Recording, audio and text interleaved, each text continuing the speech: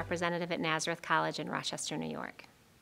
Well, part of the college admissions process is connecting with your prospective students and your incoming students. And so in this day and age, if you're not texting with them, you're probably not doing the most that you can to feel like they're getting service and connecting with you as a school. The types of relationships we start creating with students right from the inquiry phase. So the minute somebody fills out an inquiry form for us, as long as they give us a cell number, they get an initial text from us. And again, our response rate on that is incredibly high. And oftentimes it starts with just a thanks, because they feel compelled to respond to a text. But usually within a couple of weeks, we start getting questions from them. We're getting direct feedback from them, even via email well after the process was done, saying, I want you to know what a good experience I had with that.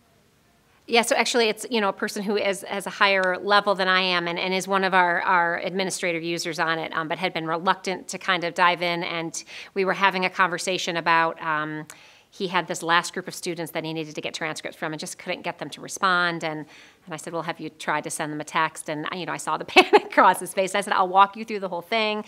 So, we created a report of those students. We input it in. It was almost one of those funny things of, you hit the send button and, the nervousness on his face. And he immediately started to get responses. And I think he got a 90% response rate from that text within like an hour and a half. And immediately was like, okay, I totally see the value of this, especially for specific types of things where we're having a hard time connecting with students. So when we look at what we're doing at Nazareth compared to maybe what some of our competitors are doing, all of us know that, establishing relationships with our prospective students early on is super important, and that we know that we're able to do that using Cadence in a very informal, personalized way. And our belief is, and the feedback we actually get from students is that that does help them decide that Nazareth is the place that they choose to attend.